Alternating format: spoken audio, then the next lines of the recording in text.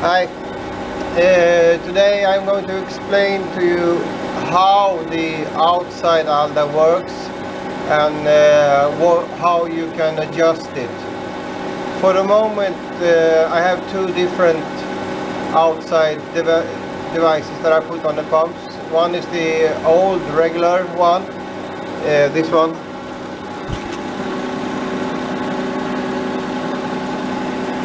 It has the wastegate here, a guide lever. Here is the moving part. This is the stop lever. This is the maximum fuel. So this is the fuel. This is where you adjust the fuel before boost comes. And when boost comes on this wastegate here,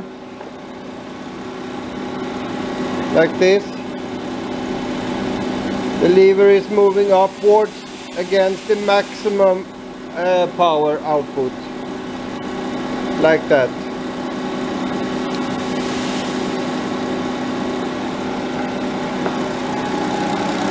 Then we have the new one. It's basically the same thing, but you have the wastegate valve up here, and you have the stop lever here, and you have the maximum adjusting there.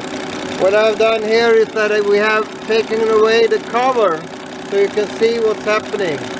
Now the pump is going on low idle. It's only 314 RPM. Nice fuel value.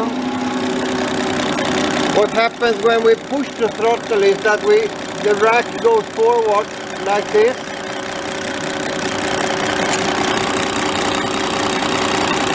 Here we have it now in the maximum position, but it's adjusted here to see what's happening when I push the stop lever, like that. It's working direct on the rack. So if I take the pump up in speed a little bit, on this screw you can easily adjust how much fuel you want to have. For example, 4850 cc. Here, if we adjust it one turn, like that, you can see when I adjust it, you see it moves the rack more or less. When you put boost on it,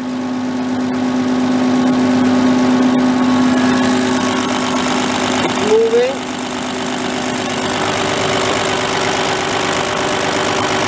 Against the maximum stop screw. See the rack inside here. Moves like that.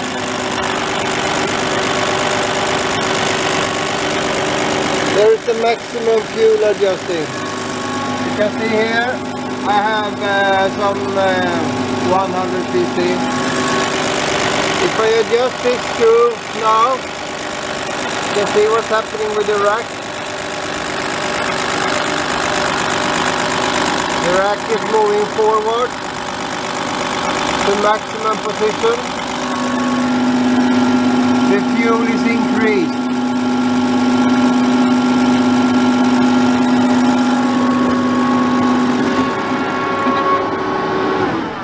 If you have any question, don't hesitate to contact me. Bye! Now it's rock and roll time again. Fun.